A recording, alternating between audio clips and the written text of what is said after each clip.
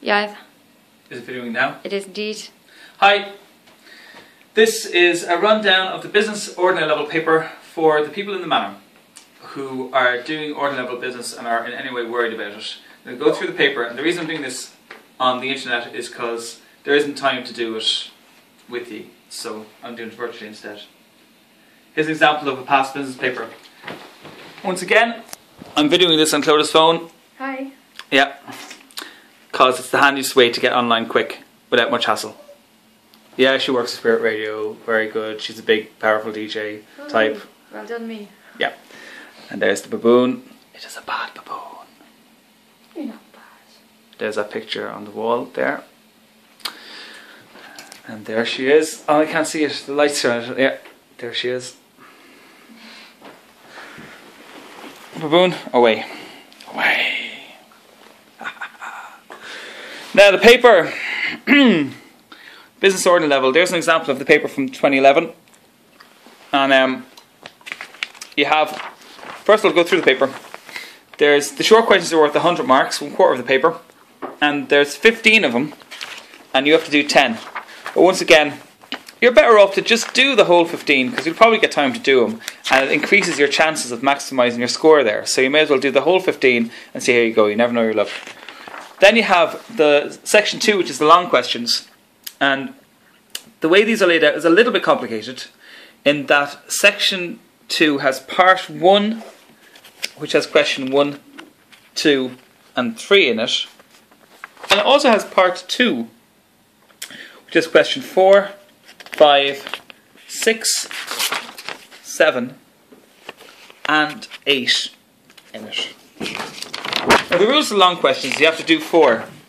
Are you making that thing hyper? You want to calm down now while I'm doing this? Bad baboon. Lie down! Oh, no, no. Keep it there. Yeah, I will. Right. In the long questions, you need to do one question out of part 1, this section. Question 1, 2 or 3. Then once you've done that, you've got to do 2 questions out of that part, part 2. So 2 questions out of any from 4 up as far as 8. And then once you've got those 3 questions done, so that's 1 from section, part 1, and another 2 from part 2, then you can come back and do your 4th question from any of the long questions at all. So if you choose, your 4th and final question can be another question out of this section, or else another question out of that section. But the requirement is there must be at least 1 from that section, and at least 2 from that section, and your 4th one, you've got free choice from any of those long questions. Okay, now to quickly show you how ridiculously nice and easy this paper is, I'll look first of all at a few of the short questions. First of all, you have short questions like this, like question 3, question 7, question 13 and question 15. Those 4 questions, what they have in common is they're all kind of like tick the box questions. Like there's different things you might have in a business, and to finance these things, would you use short-term finance, medium-term finance or long-term finance? And you just tick whichever one you think it is. So you've got a good chance of guessing it right even if you're unsure. Same here. There are some statements and you write either true or false after them. Handy. And question 13 is another one where there are certain terms and their explanations, and you match up the explanation with the terms in this grid down here. Same story with this one here, where you have to say, would these things make an increase or a decrease? You just write the word increase or decrease. So they're really handy questions that, even if you're not sure, you have a guess at those ones, because they're just, handy. Other easy questions are things like, explain the term investor and give 2 examples of investors. So most people would be aware that an investor is someone who gives money towards some kind of business project or something. And your examples, if you're totally stuck, and if you've ever seen The Apprentice or Dragon's Den or one of these things, just go with investors from those programs. Okay, there's one there, another one that's quite doable. Capacity contract is the ability of the person to enter into a legal contract. There's 3 situations where the person does not have a capacity contract. Now you can give creative answers there. Just rack your brains and think of any kind of situation where someone would not be able to go into a contract. Like, if they're dead, they can't go into a contract because they're dead. Or if they're too young, if you're under 18, you can't go into a legal contract. Or if you happen to be drunk at the time when you're making the contract. Or if you are a dog. Or, you know, just creative answers are fine there. Like, make sure you get 3 possible reasons, even if the third one is hilarious or ridiculous. You know, that's okay. You won't lose marks for that. But you may gain marks if it has some validity. What else is easy on this?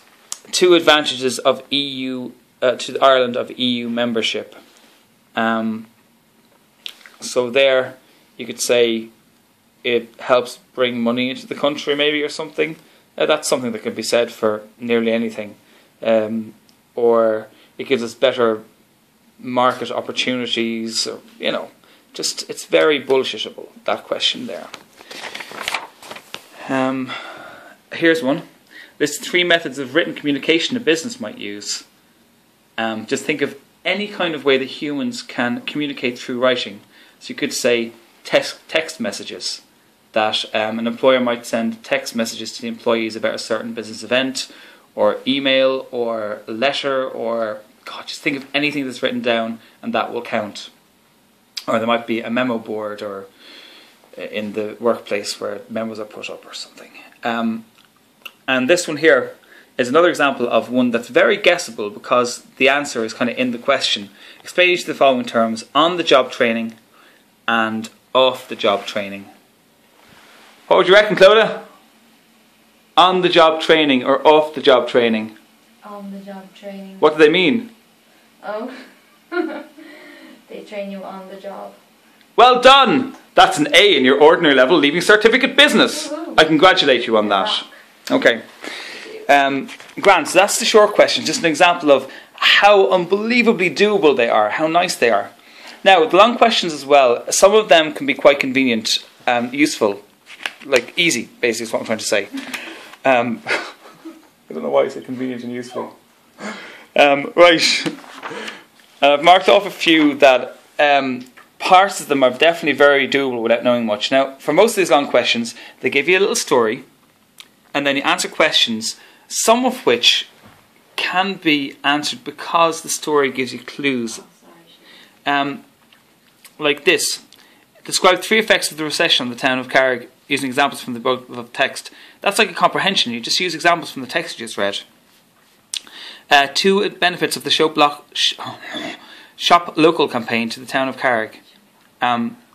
So probably that it helps support local businesses and it brings money into the town or something like that. It's like, oh God, such a nice question. So easy. And there you go. Also, this one here, part D of this question, quite doable. The government increased taxes on petrol and diesel in its 2011 budget, allowing 1 reason for this increase in taxes and 2 effects of this increase in taxes. Well, 1 reason for it is because the country's in recession and it needs to take money where it can. So that's 1 possible reason. 2 effects of this increase in taxes: it pissed people off. And people were more economical in their use of petrol or diesel, maybe, I don't know. But it's definitely something that you could come up with some kind of answer to. And that's an important factor to keep in mind in business.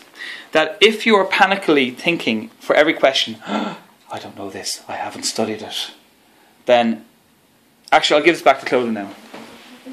Man, take this and point it at me. To me.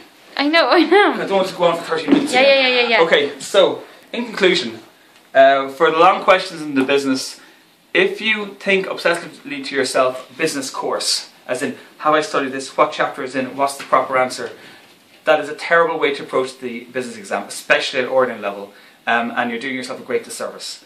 If you go about it with every question of thinking, do I know anything about this topic in real life? Does this relate to anything I've ever seen on TV, or anything that's happened to me or a friend in a shop? Or, you know, if you take that approach to things, and even sometimes just take the piss with it and do innovative answers when you're stuck, then you will definitely, at the very least, pass this subject. It's extremely doable, so it's nothing to be afraid of. And I think that's enough. We'll leave it there.